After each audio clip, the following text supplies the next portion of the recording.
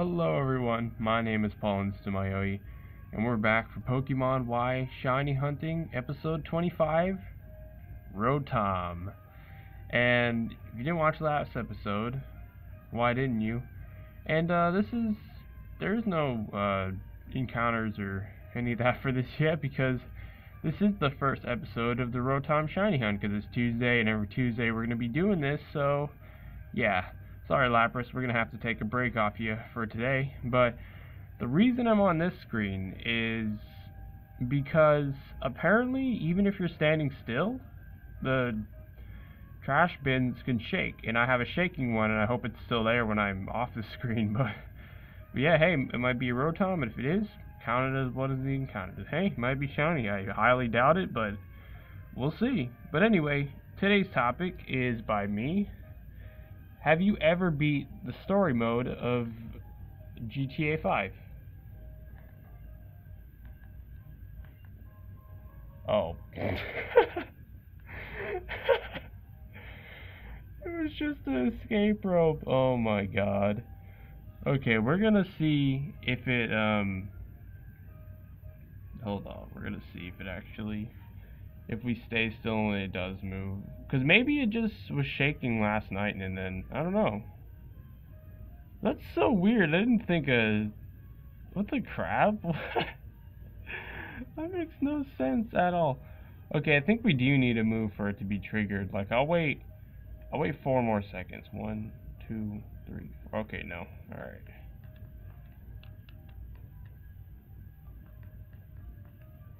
Alright. But anyway, I have beat the story mode of GTA 5. I just want to know if you all did or not. But, yeah, what a start to the episode, huh? Oh my gosh, what the heck is this? A freaking escape rope jumped out at us. Okay, that makes no sense at all. Oh my god. Watch with my luck, I bet we're gonna find like a shiny just by encountering one of these. Like I'm just moving around so that it's just like a shaking patch of grass pretty much, I think. Yeah. So we just need to actually just keep moving until, you know, it shakes again. This is gonna be like a super long hunt though, because like I said, it's not always gonna happen, the shaking things. And it's hard alone it's not guaranteed to get Rotom this way either. It has a high chance, but it's not guaranteed. You can get a Trubbish or a Garbodor as well, so yeah, it's pretty tough. Yeah, I know that today's topic was like really short, but it's just like, I just want to know if you ever beat it before. I have, of course, but yeah. Oh yeah, might as well talk about my battle last night. Well, not last night, yesterday, on Pokemon Y online. So I fought off against a new person. I think the name was Rockstar Man or something like that. I forget. I think that's what it is. Something with Rockstar in it. But anyway, so yeah, I got destroyed by them as well. I forget I think I remember what they had. I'm trying to think. Oh yeah, they started off with the Tentacruel, put up the old Toxic Spikes. And if you don't know what those are, then that means it's like, if you set up one layer and you're not a steel or a flying type, you'll get poisoned when your Pokemon, when they switch out. And then if it's two layers of Toxic Spikes, they'll get badly poisoned. And badly poisoned is like, as long as you're staying out, the poison damage is gonna be more and more each time. So that's like, yeah, it's a pretty good strategy. So that's why they put out the Tentacruel first. I did my you know, my good old Talonflame Tailwind strategy, and I was afraid to switch out because I thought that I thought that I was gonna make a big mistake switching out, so I wanted to keep the Talonflame in, so I just kept him in, but then he got destroyed by I think when his Tentacruel used Scald. But anyway, after he did that, he switched out to Tyranitar, Mega Evolved, so Mega Tyranitar, and yeah. But I don't know, man, I should probably look this up. Yeah, that would be smart after this episode. Because maybe I can use repels and then, you know, I'll see those shaking things more often. Because I don't know if the repel negates those kind of things. So I didn't want to do it just in case, but I should actually look that up. That'd be smart. Well, I'm going to have to wait until after this episode to do that. But I have plenty of money to spend on max repels if I really have to. But yeah, so that's hilarious how it started off. Me just finding a shaking one. I was like, oh my gosh, what is it gonna be? And then it's a escape rope.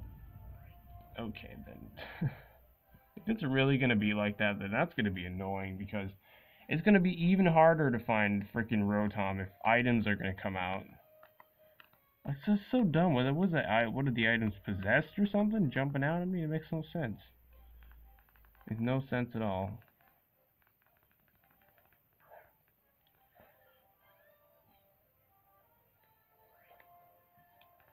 Yeah, but anyway, the rest of the Pokemon that the Rockstar person had was Chansey. I think that's the only ones that I was able to see. Oh, wait, no, Skarmory too. Yes, Skarmory. And I think those were the only ones I saw. Like, it was a 6 versus 6. But I don't know. I don't remember the other ones he had. But anyway, it was a fun battle either way. He was like, it was pretty tough. I just got, like, pretty much sweeped by, who was it? I think it was, I don't even know. I don't even know what Pokemon kept destroying me. It might have been the Tyranitar, I don't know. I'm not sure. Yeah, I feel like I'm definitely doing this the wrong way. I think I should be using max repels or just any kind of repel, and just keep doing this so I'm not getting encounter, so it'll go towards the trash bin. I don't know, because either way, if I have to hunt Rotom like this, it is really going to take forever to shiny hunt. Not only one, but I want 6 of them. just a reminder. Actually, wait, is it 6? I'm pretty sure it is. I think there's 5 other forms, and then of course the normal, so that's 6. So yeah, I don't know.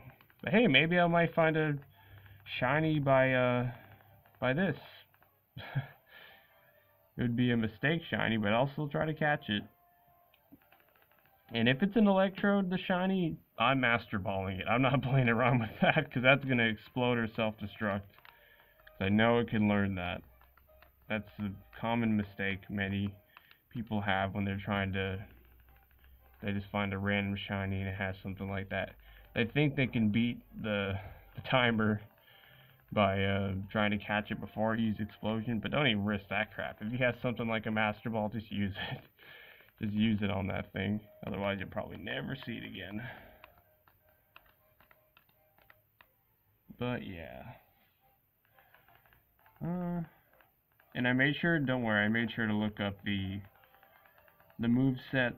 I mean the moves that Rotom can learn by leveling up. It doesn't have any, you know, it doesn't have any moves that hurts itself or any just straight up kill itself moves. So that's good. And the shiny Rotom looks pretty awesome. It's like a, how do I explain it? It's like a blood red kinda. Yeah, like how it's normally orange. but then but when it's shiny, it's like a nice blood red or violet, I guess. I don't know. I don't know how to explain it, but it's just a cool looking kind of red. Like if you had like a red popsicle, that's probably what it would look like. Kind of a weird comparison, but I guess that'll do. But yeah. So yeah, I'm really hoping that that repel thing will work, because I'm not gonna do it this episode, because I'm just gonna do this while I can to see if I even get an encounter. Because I'm pretty sure, because I remember when I played Pokemon Black 1, White 1, White 2, Black 2, you can find shaking grass. I don't know if that's for the other games or not. Well, of course, this with the shaking trash bin. But I'm pretty sure you do have to keep walking, and it's like, it was easier because you were able to walk on the land and didn't need repels, because you wouldn't get encounters like outside of grass if you were just in the normal outside and all that. But yeah. Yeah, this is like the first trash can I saw in the Lost Hotel when you just go down, so I'm just gonna stick with this one. So yeah. But so far, of course, no luck. So yeah. Oh, if you want to know how I'm doing on my Pokemon Ruby save, I'm doing really good. Like, I already got all my Pokemon almost, I think all of them right now are level 33, and I'm in, what's that town? It's like, you pass the Ash Fall, you go to the left. I don't know what it's called. It's not called Lava Ridge Town, because that's the next one, but I don't know what the one I am in is called. I'm not sure, but yeah,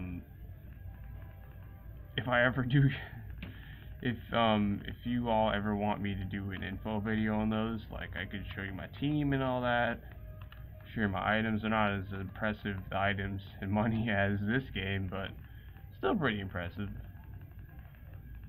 But yeah, so yeah, I feel like I totally did this first episode wrong. Well, at least I learned the hard way, I guess, because yeah. So yeah.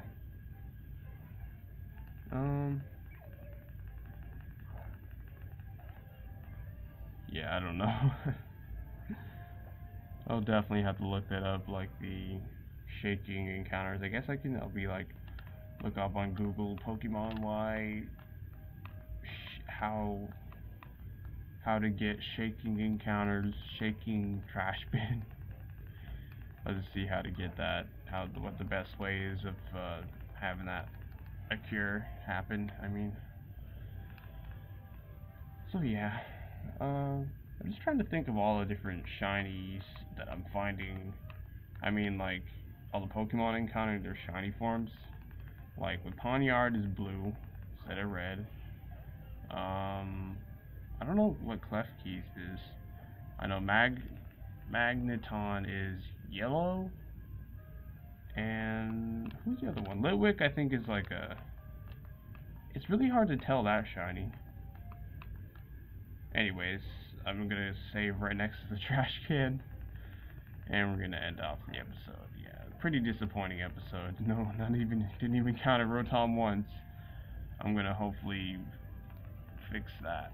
So, yeah. Actually, we won't save next to the trash can. Screw it. Okay, well, anyway, this is a pretty disappointing episode, but I definitely will do research. But anyway, I've been your host, PauLInstaMyooin, and goodbye.